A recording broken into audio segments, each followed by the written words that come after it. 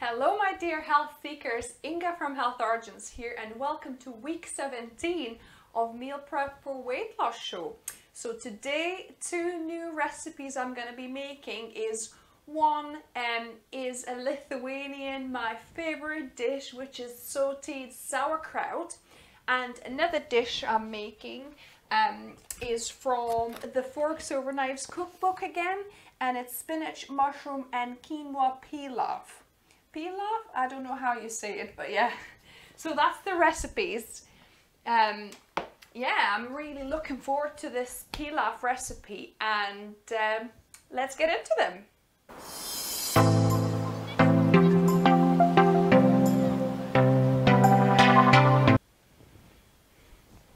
So we'll start with the Forks Over Knives recipe.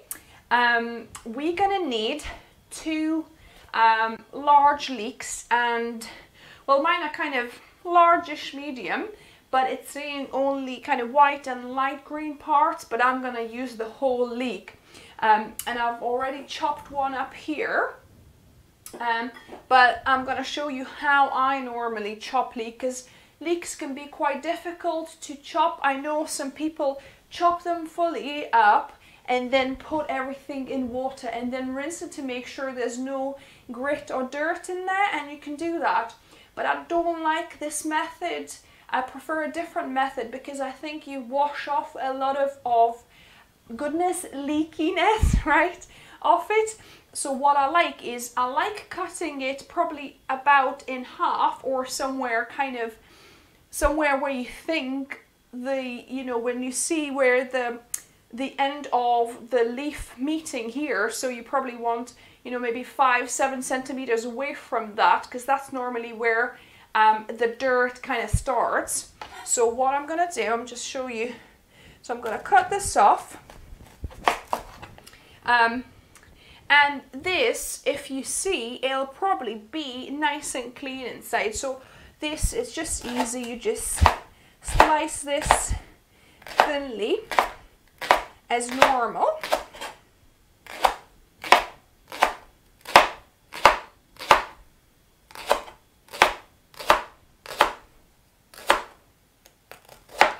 So this is perfectly fine, and you can, put it in a bowl. But for this bit, so what we're going to be doing, I've got a bowl of water here. So I'm going to be peeling layer by layer leaves, and if you can see, there's dirt in there. So I'm going to just put them in water and going to peel the next one, and see there's quite a bit of dirt.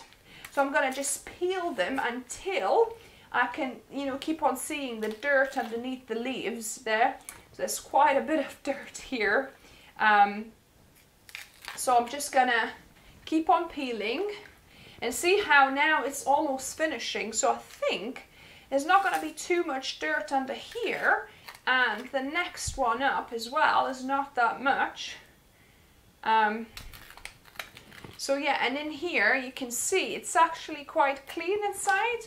So you can peel more if you want, but actually from looking at it, I'm pretty happy to see that there's no dirt in the layers in between, or not that I can see anyway.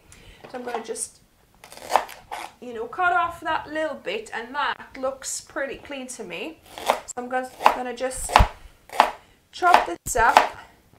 And if you do see some dirt in between, then you can always chuck it back in, the last bit, but it looks clean to me. And especially if you're using organically grown leeks or veggies, for example, then a little bit of dirt is not going to really harm you, because you'll probably actually get B12 bacteria on it, so you'll get the B12 from it as well. That's how back in the day we used to get our B12 naturally, actually. It was from the well water, so the bacteria was in well water naturally, and also on our veggies from the garden, because we wouldn't disinfect them, we would just wash them, and little particles of dirt would still stay on it, and that's where bacteria lives, the B12 producing bacteria. So that's how we used to get you know, enough B12. But obviously these days, when everything is so disinfected, we know, you know, we drink, you know, filtered and chlorinated and fluoridated water, we don't get, and that our vegetables are, you know, washed in probably also chlorinated water and things, you know, so we don't no longer get the bacteria on our food anymore. So I'm just gonna quickly wash these and chop them as well. I mean, for the very outer layers, the very tops you might want to discard if they're really kind of looking quite dirty and tired looking. I might not use some, like the very top leaves, let's say. I think this is a very top leaf, so I might just discard that one. But more inner ones I'm gonna wash and chop up. So you can tell if they're very like paper thin and quite, you know, tired looking, then you might not want to use them. But these are nice and fresh still, so I'm gonna just wash them well, make sure they're not dirty, and if the bits are, just slice the bit off, you know, like slice the very tops off if they're looking a bit raggedy. I'm trying to use as much of, you know, the edible veg as possible. I don't like to waste at all. You probably, if you've seen any of my videos, I don't like food waste. Need to try and use as much as we can. So just cut off the tops of these. There's a bit of dirt on them. Yeah, these are fine, so I'm just gonna finish chopping these up. So I've tidied up a little bit. Now, while we do one other thing, I'm gonna put my my stainless steel pot on or pan on, just so that it heats up. Right, so I've got about 10 grams of these are portobello mushrooms that were dried out. Ideally you want porcini mushrooms, so the recipe specifies porcini mushrooms. I haven't got any porcini mushrooms, so I'm making do with portobello mushrooms, which are not as flavorful as the porcini. So if you can get porcini mushrooms, definitely do that. So what I did, I've soaked the mushrooms, the dry mushrooms, in 1 cup of boiling water. So I'm just taking them out now. For half an hour you need, mine was probably about 20 minutes or so, but they're soft enough because these are like a little bit softer than porcini anyway. So I'm gonna chop those up a little bit. And we're also gonna use the soak liquid too in this dish. So yeah, I just wanna chop the mushrooms small.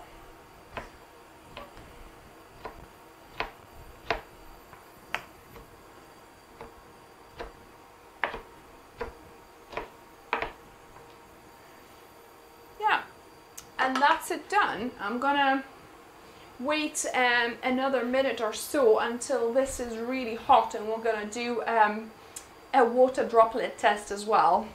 So that feels pretty hot now, so let's do a water droplet test. Yep, that's looking good. It's all rolling around, perfect. So I'm gonna add my leeks and the mushrooms. So I've got here 120 grams of shiitake mushrooms. The original recipe actually stipulates about 225 grams of mushrooms. And crimini mushrooms, I wonder if that's like some kind of closed cup mushrooms, like white closed cup mushrooms, but I haven't got, you know, 225 grams, so I'm just making do with 120 grams. And these, you know, shiitake mushrooms are really flavorful, so I think these will be nice. So I'm gonna just put those in, and we're gonna dry fry this for about 10 minutes. If it starts sticking, I'm gonna add a bit of water or stock to the pan to deglaze it, because we don't want to obviously burn it. It smells good already. So yeah, so let this saute for 10 minutes altogether. Keep on stirring and keep on adding some water. And then we're going to be putting the rest of the ingredients. So I'm going to talk you through what we'll be using. So I've got, so the star of the show is quinoa here. So it's 1.5 cups of quinoa I've got 2 cups of stock, and also it says to add the water from the mushrooms, and it should make 3 cups. So actually I need to add a little bit more water. So I'm going to add a bit more water in a minute. Then we've got 1 tablespoon of thyme, so this is dried thyme, and 3 garlic cloves crushed here. Obviously our mushrooms, and 6 cups of spinach. So it says baby spinach, but any kind of spinach, young spinach, or even, you know, older kind of spinach, as in like bigger leaves, would work, because it needs to be chopped up.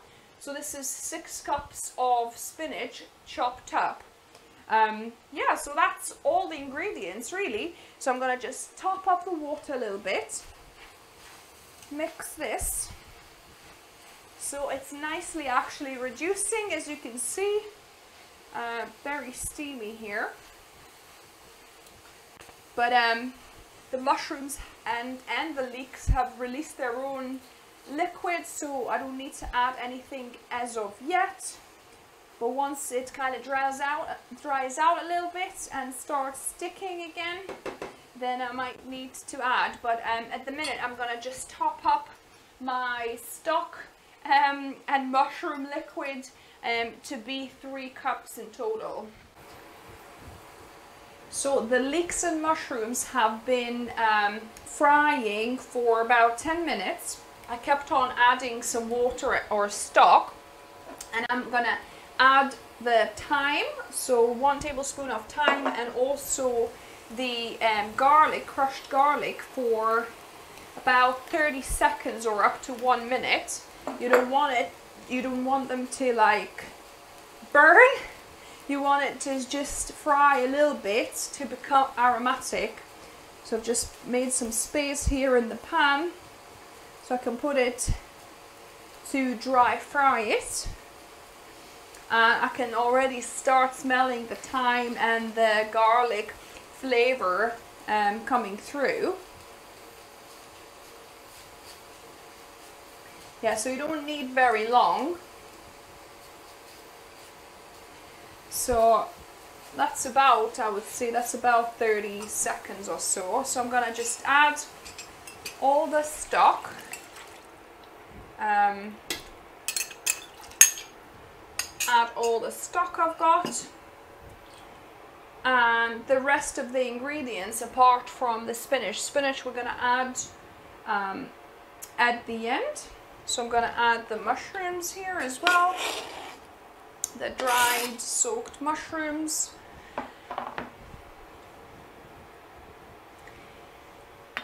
And the quinoa as well.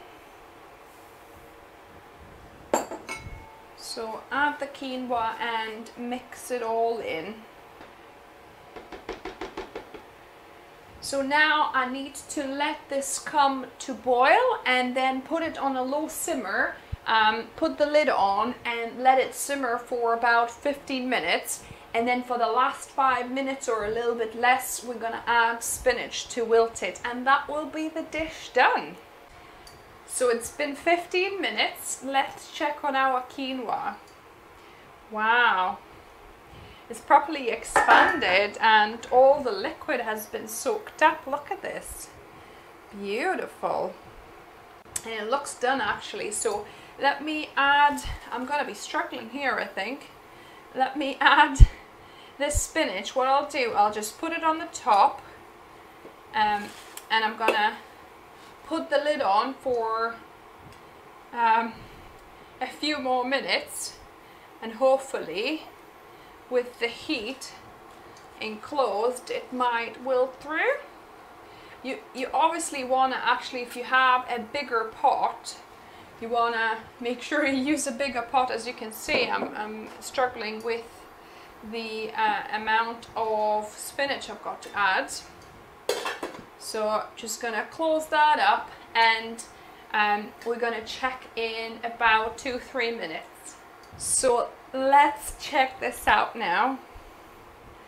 Yeah, the spinach have wilted a little bit, so I'm gonna just switch it off and mix it with the rest of the quinoa, and obviously make sure you don't, you know, cook it much longer than that. As I can see now, it's starting to stick a little bit at the bottom, because obviously all the liquid has been absorbed. So you want to be careful. You might want to add a little bit more water if you're cooking it for longer. But yeah, the spinach has wilted sufficiently now for me to do a little taste test for you. So that's looking good. Gonna take a bit of everything. So let me taste test this. Actually, for serving, you add pepper and salt to taste. So just do a little grind of pepper and 1 grind of salt, because we didn't add much saltiness to this at all. We only had obviously the stock, so that's the only kind of saltiness we used. So let me try this. I'm actually really curious to try it.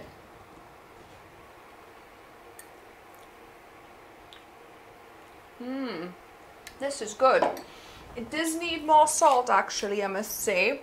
So, but you know, it's so easy to add more salt onto your plate, and that way you're actually adding less salt to the dish, because once you add it to your plate, to the, you know, the bite you're eating, basically it's surface salt, so you need much less of it to feel more, like to taste more saltiness. So that's the trick for you. If you want to consume less sodium, don't put it in the dish as much, but just leave it till the end and sprinkle it just actually on your plate. This is good. Yummy. I mean, you could probably eat it as a dish on its own. Maybe add you know, some sweet chili sauce or something, or even barbecue sauce I think would go well here, or with some roasted veggies perhaps. But also that would be great because it's pilaf. It's like to be eaten with, say, a curry. I think would go really well with a curry, or some kind of stew as well. So this is a success. We'll get on with the recipe number 2, which is Lithuanian sauerkraut, like sauteed sauerkraut. So this is a second recipe, and it's sauteed sauerkraut. So this is a Lithuanian recipe called tušinti kopūstai. Kopūstai, we kind of mean cabbage, but we know it's mostly made from actual sauerkraut. So I've got 1 liter of sauerkraut that we're gonna need, and I've got here my sieve because this is quite tangy. So I pour and squeeze out as much of this liquid as I can. Otherwise it's like too tangy. So I'm gonna just pour these out here. And don't be afraid to get a little bit mucky here. I'm going to be pressing it with my hands. I've washed them so they're clean. So yeah, just put them in in a metal sieve or whatever sieve you're using, and I'm gonna suspend it over a bowl, and I'm gonna actually squeeze that out as well. I'll squeeze the cabbage because we don't want it to stay too sour. I like the sourness, and the sourness is the key, obviously. It has to be sauerkraut. It's not going to work as nice on fresh cabbage. It's going to be a different dish altogether if you're not using sauerkraut. That's definitely a must for this recipe. So just squeezing as much out as I can. That seems good enough. And then I'm gonna transfer it to a pot. So my pot that I'm gonna be boiling it in. And I need about 2 cups of water, partially to kind of immerse the cabbage. It's pretty much 3 ingredients if you count water. It's your sauerkraut cabbage, a litre of sauerkraut cabbage, 2 cups of boiling water, and some ketchup, and that is it. Very simple but such delicious dish. And we normally have it with mashed potatoes. Yummy. So I'm cooking some potatoes in the kitchen there as well. So you know, we can mash them up and have it with this sauteed sauerkraut. So these are 2 cups of water that I've just boiled, and pouring it in. Don't need to like fully submerge it, as long as you know there's a certain level of water. That's what we want. And now I'm gonna put it on manual and let it cook. You know, kind of stir it through. We probably want to, you know, cook it for a good 10, 15, even 20 minutes. So my cabbage is boiling nicely now, as you can see. So I'm gonna let this simmer, simmer actually covered. So what you want, because you want to saute it a bit first. So I'm gonna let it simmer covered for about 5 minutes or so, maybe 10 minutes. And then I'm gonna, towards the end, I'm gonna open it up, let the remaining water evaporate. We're gonna add ketchup, and then we're gonna close the lid again to let it saute with the ketchup a little bit more to get that nice depth of flavor. So yeah, so we'll leave that cooking for a little while, and I wanted to say, don't throw away the lovely juice. So I've collected that sauerkraut pickle juice, and I use it just as I use my olive brine. I use it for dry frying, you know, so when you deglaze the pan, I use that. Or it's really great to when you're dry roasting your vegetables. So instead of coating them in oil, I coat them in this flavoursome liquid, and it's really amazing. Also, it's really great to start a new batch of sauerkraut, so that way you get a new batch of sauerkraut much quicker. I'm just reducing this because it's going quite vigorously. So yeah, so this can start your next sauerkraut batch so much quicker, yeah. And also you could add it to like different sauces, marinades, pesto. I use it to add to pesto or your dips as well. You don't need to add any salt or any kind of sour ingredients, because this is already salty and sour at the same time. So it's really great for dips, sauces, pestos, that kind of thing. So don't throw away this delicious liquid. And actually you could, because there's so much beneficial probiotic bacteria in this, because this is sauerkraut, so it's fermented, you could actually drink a shot of this as for your gut health, you know, just have a little shot, or even make you know, a kind of a mixture with tomato juice, for example. It's really nice mixed in, then you don't need to add any any more salt or anything like that. It's kind of like the Virgin Bloody Mary, if you like. So it's been cooking for a good 5-7 minutes now. So I'm going to open this up and let the water kind of evaporate out a little bit more. So I'm going to leave this on kind of medium and check every so often to see when the water is no longer here on the bottom. When it's pretty much evaporated, then we're going to be adding a few tablespoons of ketchup and continuing sauteing. So let's have a look. So yeah, so it's evaporating out, but there's still some water, so we'll keep on cooking this. So perfect. Now we have, as you can see, all the liquid has evaporated out. So I'm going to add about maybe 3-4 tablespoons of tomato ketchup, and I'm going to mix it through.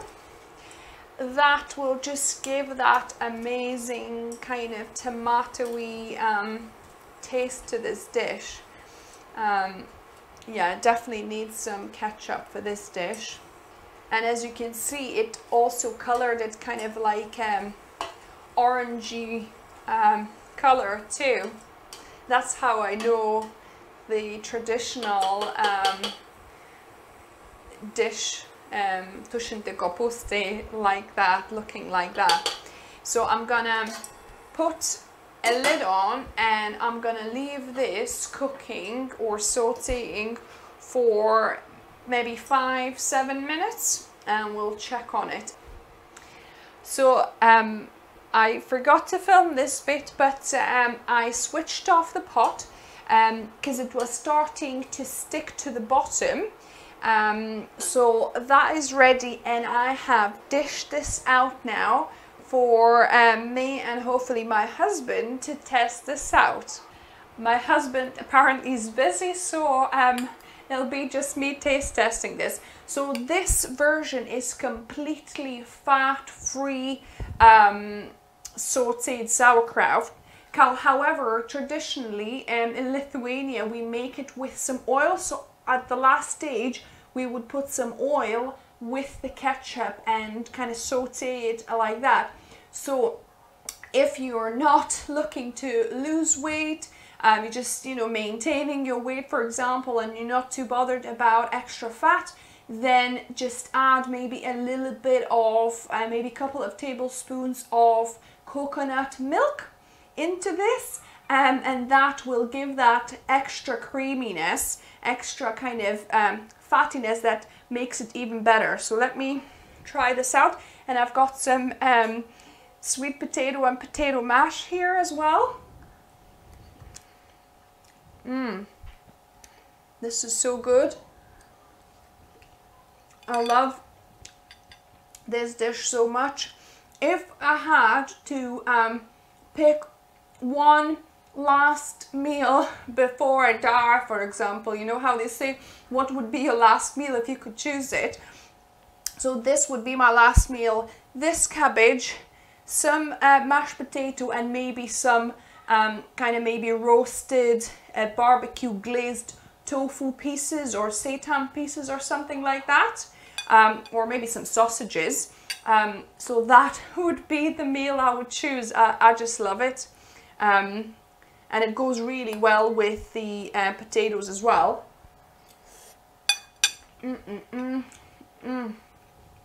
I mean, I think it goes even better with the sweet potato mashed in with normal potatoes, because there's some actual sweetness in the sweet potato that kind of balances out with the sauerkraut. And there's some actual flies in my utility room. I've opened the window slightly and here they are and can't get out anymore. So yeah, so this is the 2 dishes done. There's not much really left for for the week to keep, because this is one for my husband, and my mum also has to eat some. But yeah, this dish is so delicious. So try it either like this with no fat, or add a couple of tablespoons of coconut milk to the end with the ketchup, and you know, cook it for 5-7 minutes. It's just delicious. So let's get all the meal prep together. So this is the whole lot for week 17. I've made a couple of extra things. So this is the quinoa pilaf I was making in the recipe. That's the sauteed sauerkraut. There's some mashed potatoes, so this is sweet potato with some white potato mashed together with a bit of onion powder, garlic powder and salt. Then I've got some cooked black beans. We'll probably be making some refried beans to have with the pilaf. I've got some just steamed potatoes as well. I've made some split pea soup, my split pea soup, that I've got a recipe I'll link for you in the description below and in the card above. And then I've experimented, well, this is actually my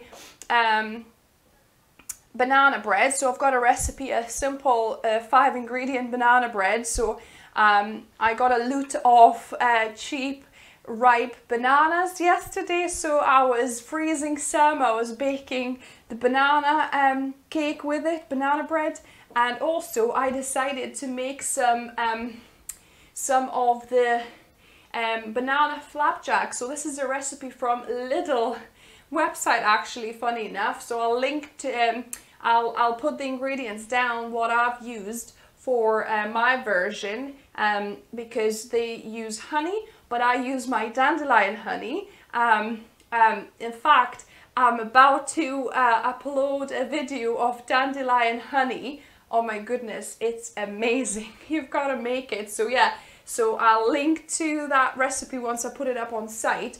But well, you could use golden syrup, I guess. It's not as healthy of a version, but you could use golden syrup as well. So I'll link to the ingredients I used to make this flapjack. My husband really liked it. I actually haven't had a piece of it yet.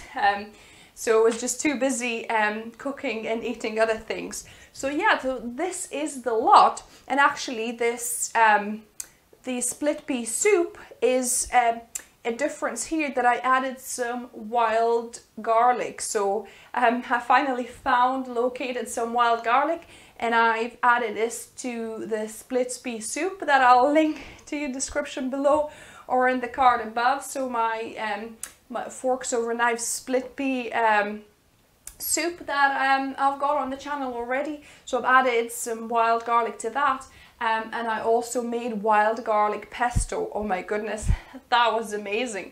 So my regular pesto recipe, but instead of, you know, the, what you call it, basil, instead of basil, I used wild garlic, and I didn't use any regular garlic, because obviously the wild garlic leaves, and that was fantastic too. But yeah, so this is it. Let me know if you like this video. Give me a thumbs up. Let me know which recipe are you gonna try, and let me know if is there any other recipes you would like me to cook on this channel. And like always, remember, food is fuel. So be mindful of what you put in the body. Until the next time.